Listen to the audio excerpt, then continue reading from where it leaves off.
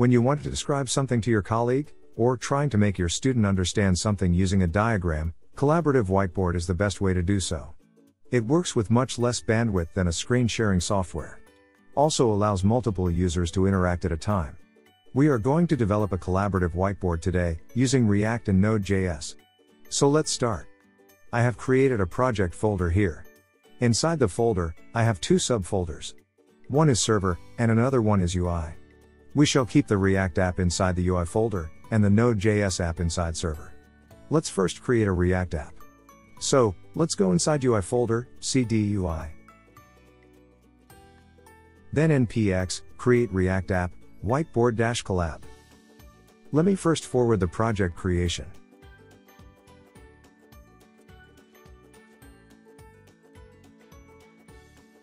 As you can see now, project is created already. Let's go inside the project folder. And run npm start. And you can get to see the preliminary React project in your browser. Now, let's go back to VS Code once again for our coding. Inside the source folder, I shall create a directory called components. We shall create two different React components here. First one is container component.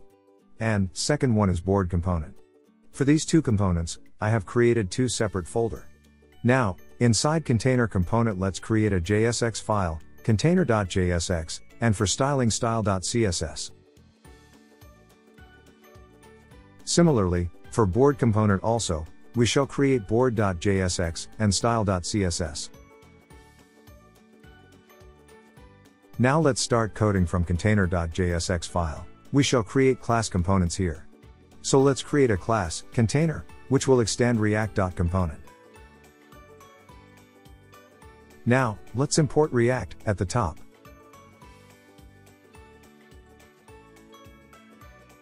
I shall create a constructor here. Let's call super from inside constructor. And then we shall write the render function. Inside render function, I shall create a div with CSS class, container. Okay, in React I have to write class name, instead of class. And then, inside container div, there will be one div, for color picker container.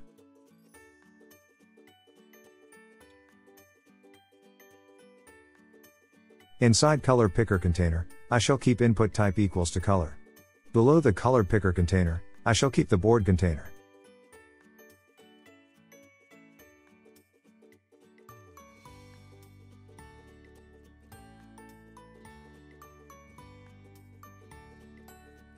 Inside board container, let's keep the board. Now, we have to define the board. In board.jsx, we shall create another class component for board.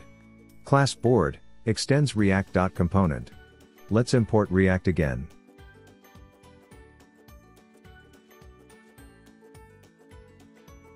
Inside the class, let's define a constructor here. And inside the render function, just for testing, return a sample text, hello, inside h1 tag. Okay, I forgot to call super from constructor, so let's add that.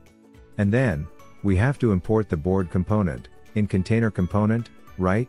So, import board. From /board. /board. Now, we have to export the classes. So at the below of the container class, export default, container. Similarly, board component also, export default board. Okay, now let's go to app.js. And remove all default HTML, from inside render function. And then, just add container. You can notice, the container is imported automatically at the top, right? Okay, now let's save it. Okay. We are getting some errors, in board component. And, yes, I misspelled the constructor. Let's correct it. And we are good now. If I now go to the browser, you will get to see the hello header and the color picker. Now we shall add few styles, and write the render function of board component. Let's import style.css, in container.jsx. Now, let's add few lines of styling.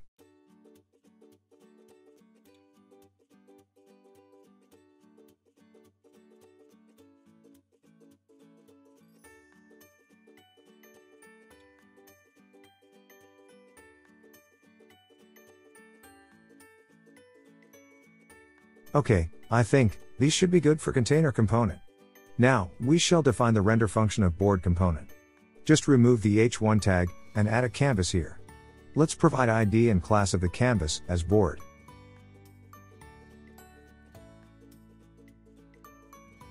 Now let's write couple of lines CSS for board class.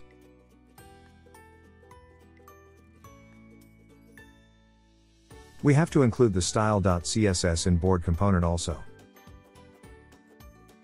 Let's check in the browser. Well, everything becomes white here. Let's just go back to our container component styling and add background black for container class. Yes, now we have got our basic design ready. Now we have to write code to draw on this canvas using mouse, right? But I am not going to write that part of coding myself, because drawing on a canvas coding is not the main purpose of this video. So, just search in Google, draw on canvas using mouse, and you will get to see a lot of code examples. If you need a separate video on how drawing on a canvas works, just let me know in comment section. You can pick any of these code examples. Let me take this code snippet. Now, in the board class, let's write a function draw on canvas. And inside that, just paste the copied code. Let's fix the indentation. I need to change the ID here to board, because our canvas ID is board. Correct? Now, I have to invoke this function. So, let's define a lifecycle hook method of React, component did mount. Component did mount is equivalent to window.onload in conventional JavaScript. Just call this .draw on canvas from inside component did mount. Let's save it and check in browser. Okay, we have got some error. And that is because we don't have any element with ID sketch. You have to be prepared for some surprises when you will steal other person's code. Let's fix this now. I shall define a wrapper div around the canvas in render function with class and ID sketch.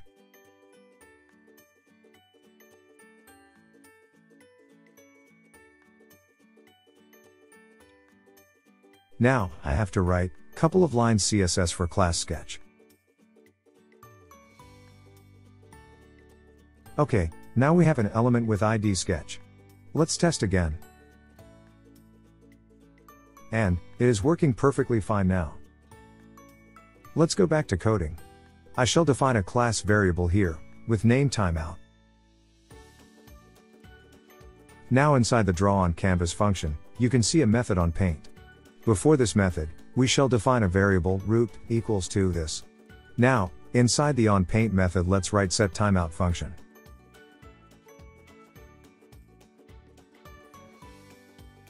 And inside setTimeout, let's get the base 64 encoded image data from canvas. Now, the canvas is defined at the top. Right? The base 64 image data variable will contain canvas images base 64 encoded string. Now the question, you may ask, why should we use the setTimeout? So, the answer is, I don't want to send image data to all other users for each point draw. Rather, I want the user to complete a drawing segment, let's say a line, and then send the full line data to other users. This will help to reduce bandwidth usage significantly. So, setTimeout will help us to send image data only when user will pause for a second. And that naturally happen when a specific segment drawing is completed. Right? And we had to define the root variable, because from inside the setTimeout function, this keyword will point to the inner function, not the board class. And finally, we need to add one more line if root.timeout not equals to undefined. Then just clear timeout. So, this part of code will ensure to execute a single timeout function, not the earlier ones also. I understand, this is a bit complex. If you have any problem with this part of code, please let me know in comment section. We are done with React code for now. We shall come back later again. Now, let's open the server folder in command prompt.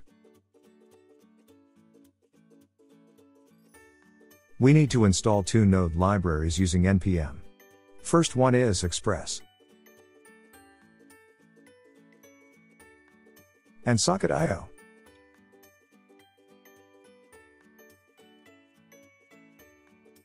both library are installed. Now, let's create a new file, inside server folder, with name server.js. We shall write our Node.js code in this file. Let's first import all required libraries.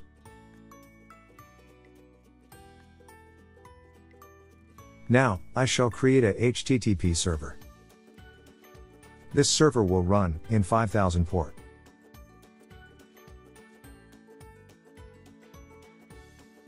Just added a log to understand that server is running. Now I shall create a WebSocket server. So, whenever a user will be connected with the WebSocket server, user online, message will be shown in console. And finally, if server receives any event, with name, canvas data, the message will be broadcasted to all other connected users. Okay, so that's it about our Node.js code.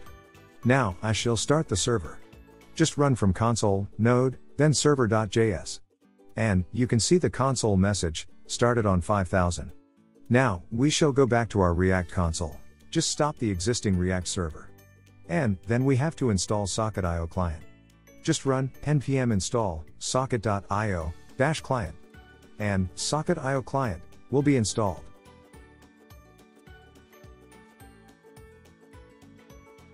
Now again start the React server, using npm start. And React application will be started again. Let's go back to VS Code. Now, we need to import the library from socket.io client. In board.jsx file. Import io from socket.io-client. Okay, let's define a class variable socket equals to io.connect. And, pass the URL, http localhost, :5000. Our server is running at 5000 port. Right? Now, let's go to, onPaint function. And, inside timeout method, just write root.socket.emit. And pass arguments, canvas data. And then, the base64 encoded image string. This particular line will emit the base64 encoded image string to server. Now, the canvas data event has to be same as server's receiving event name. When server will receive an event with name canvas data, server will broadcast another event with same name to all other connected users. Right? So, we have to write code in board.jsx file to receive the server emitted event. Let's go to board classes constructor and write code to receive the event.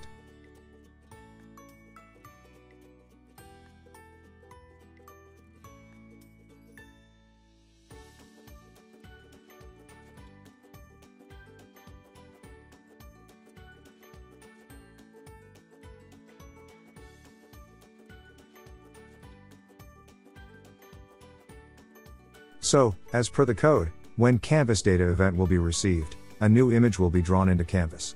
Now, the image will be constructed using the data, which is received from server. Right? So, data is basically the base64 encoded image string, which was emitted from another user's drawing.